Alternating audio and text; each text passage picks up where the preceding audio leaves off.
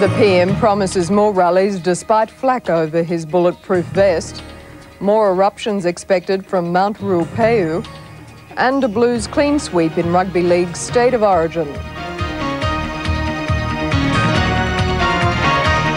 From National 9 News, this is Nightline with Gina Boon. Good evening. The Prime Minister has urged states to get on with the job of gun law reform. Faced with mounting opposition from the shooters' lobby, Mr Howard said tonight he would not back away from his tough stance and fended off criticism over his move to wear protective clothing. Laurie Wilson has our report. The Prime Minister wouldn't comment on the security arrangements which saw him don a bulletproof vest when he addressed yesterday's rally in Sale. But he said he wouldn't be deterred from his plans to attend a series of public rallies to defend the gun reforms. I intend to go around the country explaining in parks and halls and big community gatherings not only this decision but also other decisions that my government will take. Well, Prime Minister, given what you had to wear yesterday, were you frightened yesterday? I wasn't frightened yesterday. Mr Howard made it clear, though, he did have some concerns. There are some people who seem to me to have a sick interest in guns, but I accept that a large number of people who are opposed to what the government is doing are law-abiding, decent Australians. As for the Prime Minister's decision to wear protective clothing, that sparked intense debate. The whole thing smells to me of a stunt to try to arouse public sympathy for the Prime Minister and his stand against shooters. He was at absolutely no risk in a gathering like that. There was strong support, though, from other quarters. There is no doubt with the threats that have been floating around that obviously personal security has become a major concern for politicians. The Prime Minister says he's not about to brand all sporting shooters as Rambos, but clearly he does believe the gun lobby has distorted the issue. And this thing has got out of perspective. We're not banning sporting shooting. We're not banning all firearms. As the government introduced its legislation for a gun levy, the Prime Minister urged the states to get on with the task of passing the new gun laws. Laurie Wilson reporting for Nightline. Victorian police have defended their sale of high-powered firearms, which were surrendered during a gun amnesty. They included military-style automatics, which will be banned under new national gun laws. 56 weapons worth around $32,000 were exchanged for new guns with a dealer in Bendigo in 1994. Police say that in future, surrendered guns will be destroyed. The Queensland government claims it may have to bring in higher taxes as early as next month to cover the shortfall caused by a cut in federal grants. Premier Rob Borbidge believes he has three options: to cut programs, sack public servants or increase revenue. He says he prefers the latter and would target cigarettes and alcohol. The man accused of the New South Wales backpacker murders gave evidence at his trial today for the first time. Denying any involvement in the 7 killings, Ivan Milat told the court he had never been in the Belanglo State Forest where the bodies were found. For 12 weeks, the Crown has set out to prove that Ivan Milat killed the 7 backpackers whose bodies were found in the Belanglo State Forest. Today, he flatly denied he had anything to do with the murders. Taking the stand, 51-year-old Milat was asked by his barrister Terry Martin, "Did you kill any of the persons located in the Belanglo State Forest?" Milat replied no. "Were you involved in any way in respect of those deaths?" "No way at all." Ivan Milat said he'd never owned a Ruger rifle, the type of weapon used to shoot Caroline Clark and Gabor Neugebauer, and he told the court he'd never seen the Ruger rifle parts hidden in the wall cavity of the garage at his Eaglevale home, nor did he know they were there. But Milat did admit he stored huge amounts of ammunition of varying calibres in his roof. He estimated he had between 20 and 30,000 rounds for the Chinese weapons alone. He also said that while he worked on the roads near the Belanglo forest during the years the backpackers disappeared, he'd never been into the forest itself. Ivan Milat will continue giving evidence tomorrow. Fleur Bitcon for Nightline. A teenage girl jailed for killing a social worker 2 years ago has been charged with attempted murder over a siege in Sydney today. The 17-year-old kept police at bay as she held a sharpened piece of plastic at the throat of another girl at Yasmar Juvenile Centre in Haberfield. She was arrested when she jumped into the centre's swimming pool. Neither girl was injured. Russia's election is over, and only one thing is certain: there is to be another poll. Boris Yeltsin gained most votes, around 35%, just ahead of communist Gennady Zyuganov, but not enough for an outright win. There'll now be a runoff between the two, with the man who came third, Alexander Lebed, playing a key role. In Moscow, the horse trading has begun. Boris Yeltsin and communist leader Gennady Zyuganov fighting for the crucial support of former Army General Alexander Lebed. The handy slab of votes he picked up in yesterday's election has suddenly found the Afghanistan war hero a big shot of a different kind. I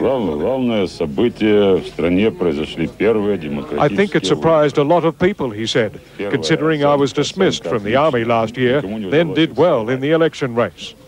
Lebed's share of the vote showed he's the preferred choice of those sick of Yeltsin, but too scared to bring the communists back to power. Yeltsin is already believed to have offered Lebed the plum job of defense minister. Lebed has seen what was once Russia's pride and joy, the military, downgraded to a second-rate force. Wages not paid, the arsenal poorly maintained, humiliation in Chechnya. Sore points high on Lebed's agenda. His main point is to start a meaningful military reform in Russia. He understands that the Russian army cannot survive in its current shape. Aides to Lebed claim the communists have already thrown a tempting offer of their own on the table, the post of Prime Minister. Zyuganov denies that, but admits he is holding talks with Lebed tomorrow. At a press conference a short while ago, Zyuganov said Lebed based his strategy on criticizing the course of the Yeltsin government. If he now brokers a key cabinet post with Yeltsin, it will be a political defeat for him. Meanwhile, Zyuganov has also been wooing the support of ultra-nationalist Vladimir Zhirinovsky.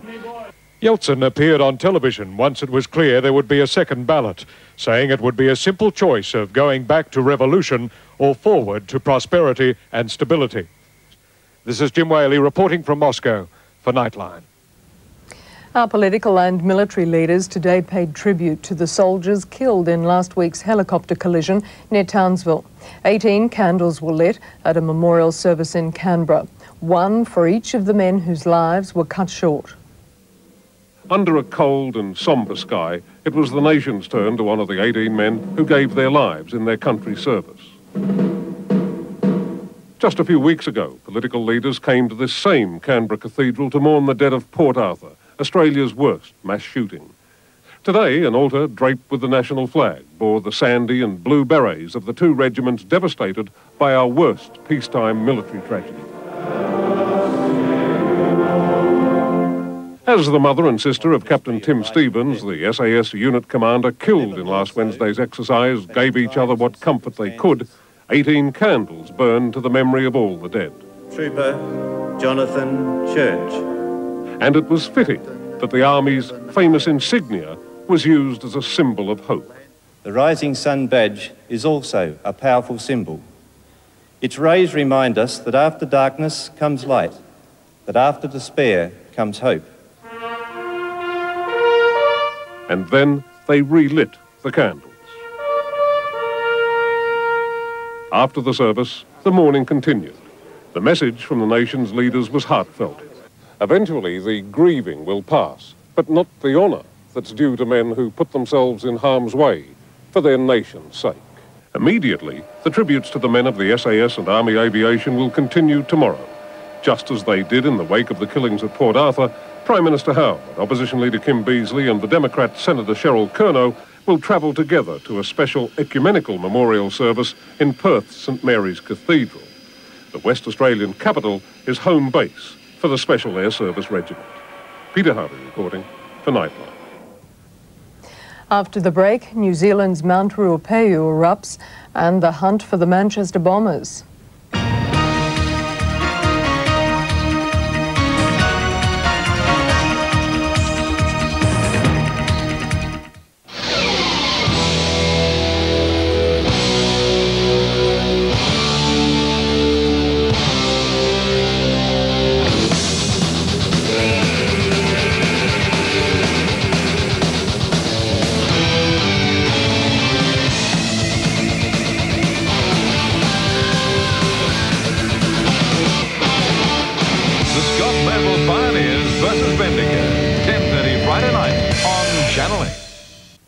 Sydney Rugby League player Wes Patten is claiming damages from New South Wales Police for distress and humiliation.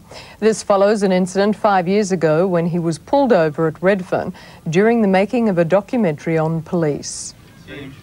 That's him driving it though. Where's he? Is he coon, is he or what? Yeah. Am I going to say good day, eh? The Tigers halfback claims he was forced from his car and spoken to in a demeaning manner because he is an Aborigine. You knew that front one was bald, didn't you? Have a look at it. Patten has taken his complaint to the Equal Opportunity Tribunal and could be awarded up to $80,000. The two policemen say race did not affect their treatment of the footballer. Volcanoes largely created the North Island of New Zealand. Now their restless force is back on full display, with Mount Ruapehu erupting today, sending debris shooting 12 kilometres into the sky. Proof of how treacherous volcano predictions can be. Just last week, scientists downgraded Mount Ruapehu to the lowest level of eruption risk. They forgot to tell the mountain. At daybreak, after 8 months of silence, New Zealand's biggest volcano blasted back to life. Rocks the size of refrigerators were propelled through clouds of ash and steam, the enormous forces setting off lightning bolts. The debris has forced airports to close up to 200 kilometres away. The tourist city of Rotorua has been plunged into gritty twilight. It's just amazing. It's in your throat, it's in your eyes and stuff like that, in your hair. So you've got to wear your hood and all that. But it's absolutely amazing. It's like there's no sun. There's no lava flow, but rivers of fast-moving mud are spreading from the major crater.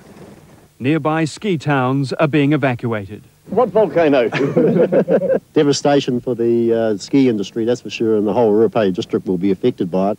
An aviation danger zone has been declared, covering thousands of square kilometres, although observers have been flying dangerously close, trying to read the forces at work. This is the second major eruption in less than a year. Scientists say larger explosions are possible, but they don't think they're brewing for the big one. We're not going to see an escalation of 100 times, say, just within seconds. What we're predicting is something a little bit more orderly. But tonight, hundreds of thousands of New Zealanders are living under an ash cloud. Hugh Remington for Nightline. The British and Irish governments say the weekend bombing in Manchester by the IRA could force a rethink of the peace process.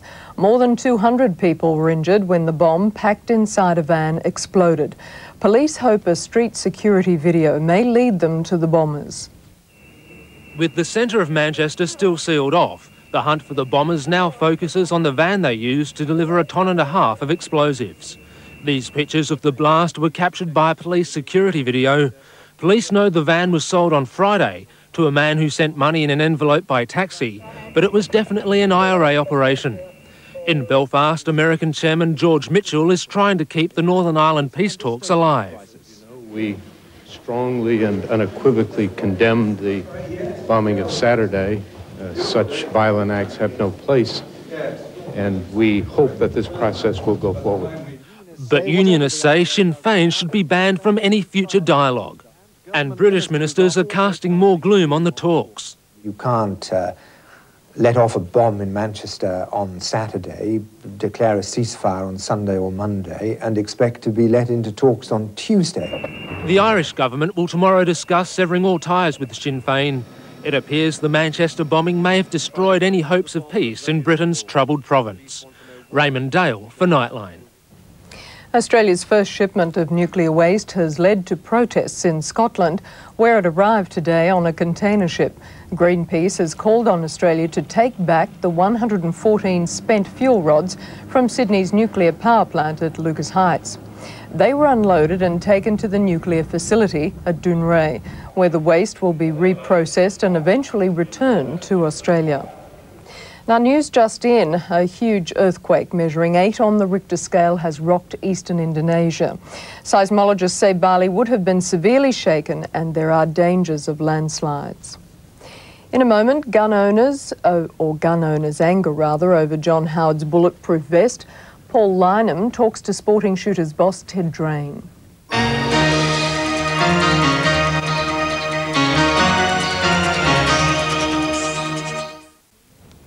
Sporting shooters have reacted angrily to the revelation that Prime Minister John Howard wore a bulletproof vest to yesterday's rally in Victoria.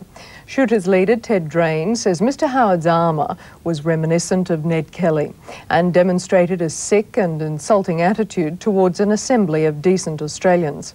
From Melbourne, Mr Drain is speaking with Paul Lynham. Ted Drain, welcome again to Nightline. Thank you, Paul.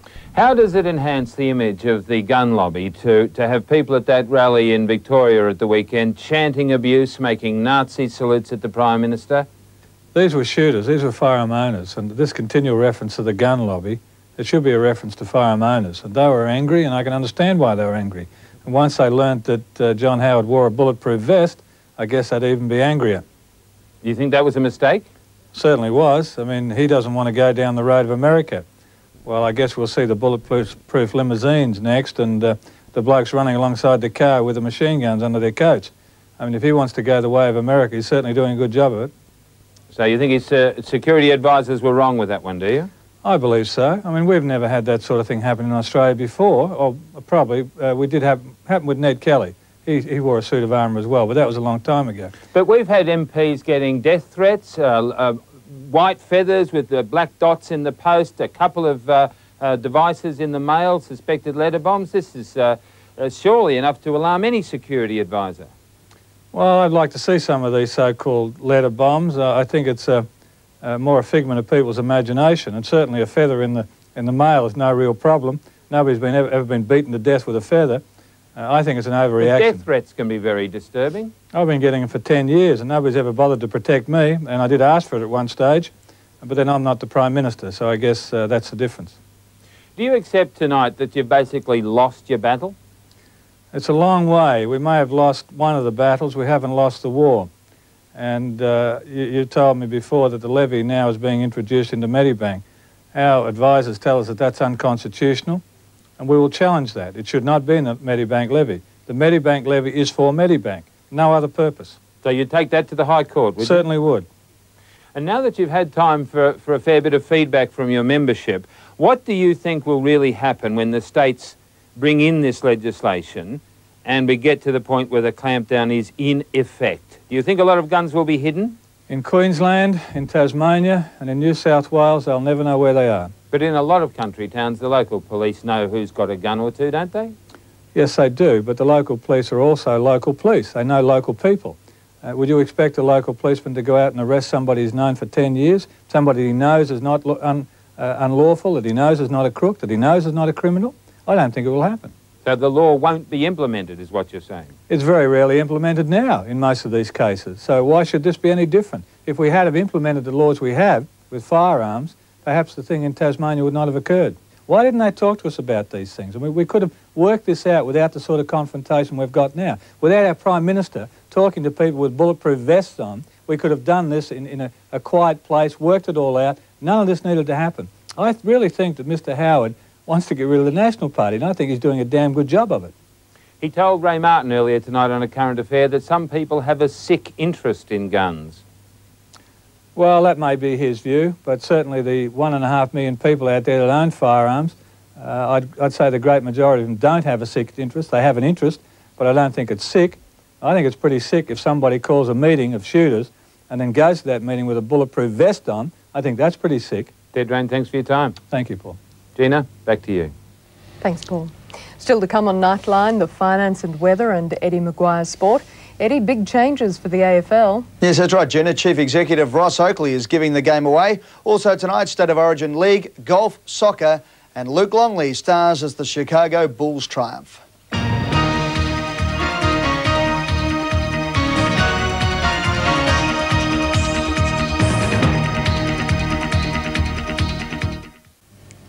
Good evening. In Rugby League, New South Wales tonight made a clean sweep of the State of Origin series for the first time since 1986, but only just. A late surge by the Queenslanders brought them within 1 point of the Blues, but the New South Wales defence held on.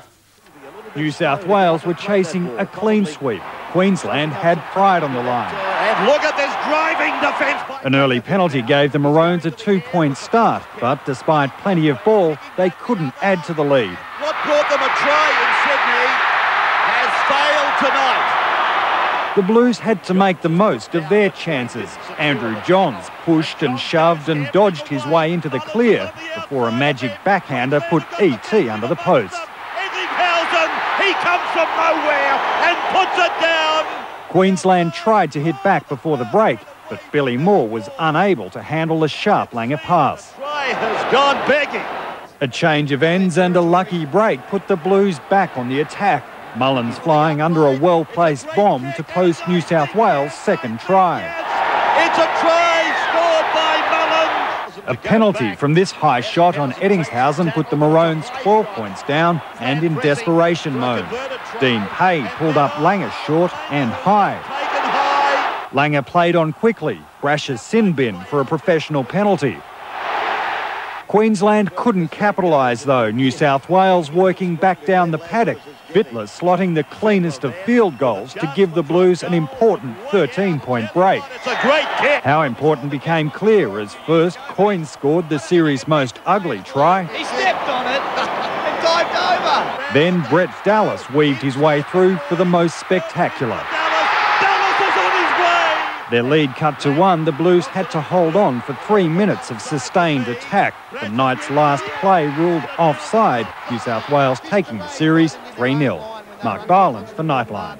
Here's a great game there. Well, AFL Chief Executive Ross Oakley has announced his resignation after 10 years as football's leading man. Oakley will step down at the end of the centenary season when the League Commission will announce his replacement. Tonight, two favourites have emerged for Oakley's position, the League's number 2 administrator, Ian Collins, and one of the game's sharpest operators, legal advisor, Jeffrey Brown. This was to have been a routine quarterly information meeting of clubs, but Ross Oakley's retirement took precedence. I think there's an end point to everyone's task in a job like this. It was back in 1986 that Oakley grabbed the reins of the then VFL. Oakley only intended to serve 5 years. Another 5 rolled on before he was content with standing down to possibly take up a job with the Sydney 2000 Olympic Organising Committee. I don't know what I'm going to do. Actually, I've offered to supply him with